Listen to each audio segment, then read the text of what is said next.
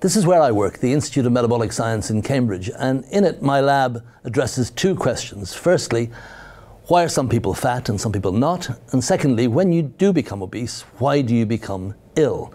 In the talk today, I'll very briefly touch upon the first question and spend most of my short time on the second, and possibly end with a little mention of the intersection between obesity and the COVID epidemic. So broadly, obesity is due to gene-environment interaction, and what we've discovered over the last 20 years is that those genes are largely expressed in the central nervous system. When there's famine, nobody is obese, and when food is restricted, very few are. But in conditions of food superabundance that we currently have, then a large range of individuals become obese to a variable extent, largely dependent on their genetic inheritance. And what we've learned about those genes from studies of large populations, but also of rare individuals, is firstly that they're mostly brain-expressed genes, and many of those, when we study them, affect appetite. And what we've learned in detail is that the leptin-melanocortin system, deep in the hypothalamus of the brain, is a critical regulatory system in this whole process. I'll just share with you briefly some in-press data from a study we've been doing on one of the key elements of that system, the melanocortin 4 receptor. We studied it with colleagues in Bristol in a birth cohort, the best way of studying a disorder's prevalence, because you're not selecting for anything. You're just selecting a group of people born in a particular year, in this case 1991. And there we found that about 1 in every 330 people had a loss of function mutation in the melanocortin 4 receptor. That's up to 200,000 if we estimate for the UK, and maybe as many as 20 million people in the world. The thing that we found astonishing is that the impact and the size of the impact of carrying that. Every carrier, on average, carried an 18 kilogram weight gain into adult life at the age of 18, 14 kilos of which was fat. So this really means we need to focus down on this population who are entering life with this huge weight disadvantage. And now that we know the genetic cause here, we can design appropriate therapies to try and bypass this defect. So to move on to the adverse consequences of overnutrition, firstly, I'd like to say that really obesity is simply a result of the chronic imbalance between energy intake and energy expenditure.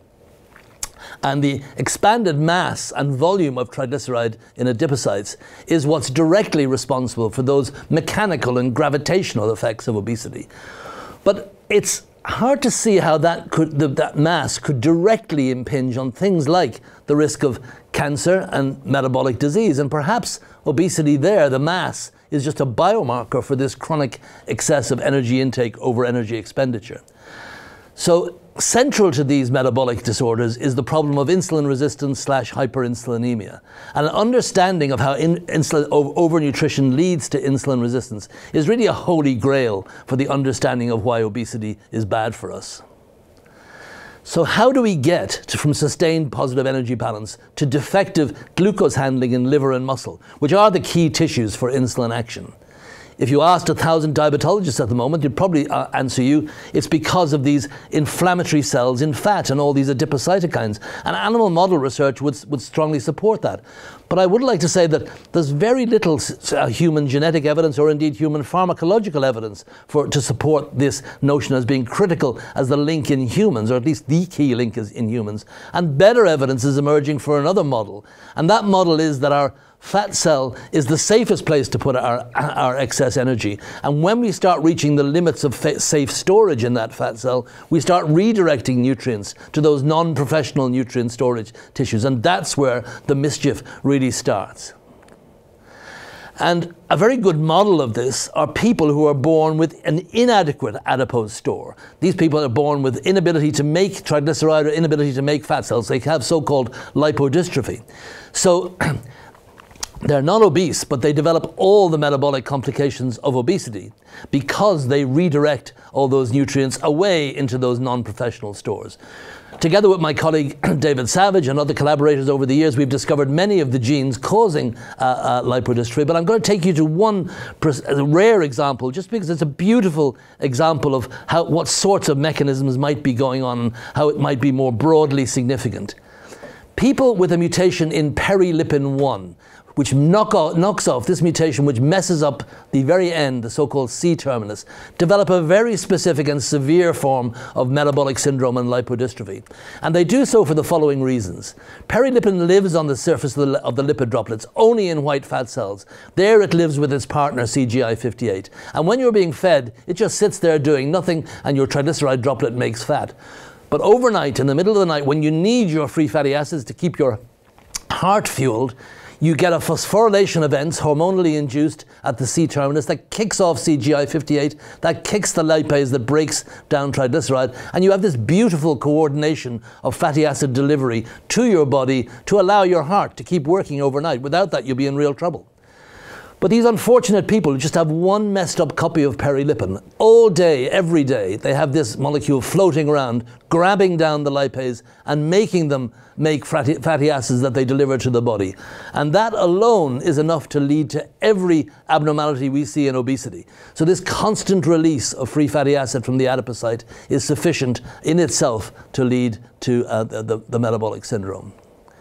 Is this relevant to more common disease? Well, we tried to ask that in collaboration with our colleagues at the MRC Epidemiology Unit by getting a composite score of metabolic syndrome associated with fasting insulin, low HDL and high triglyceride, and finding 53 common variants that impacted on that.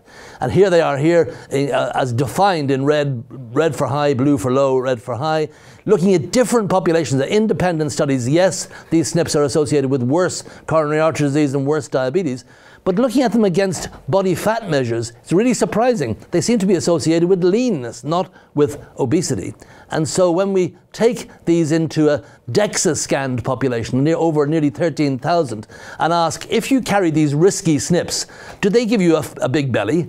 Well, not really. The bellies aren't that much bigger. What do they give you? They give you a small bottom.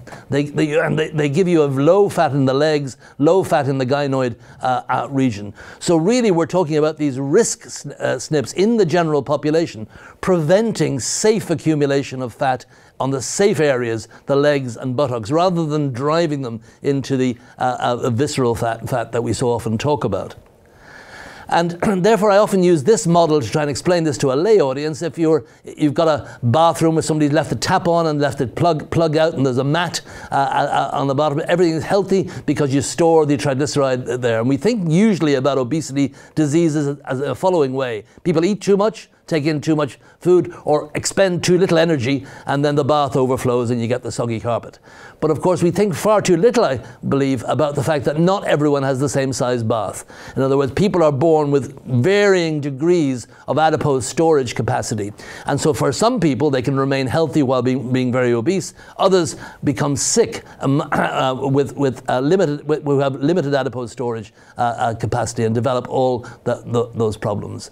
And we're moving from this as a generality into very much more specific areas of research at the moment, looking at rare variants. This one is called ALK7. It's present in 1 in 2 in every 1,000 people. When you have it, you have a lower waist hip ratio, you have a lower risk of diabetes, and when you have that mutant messes up the signaling of ALK7. And what that means is that if we develop a drug against ALK7, that may protect against the metabolic consequences of overnutrition.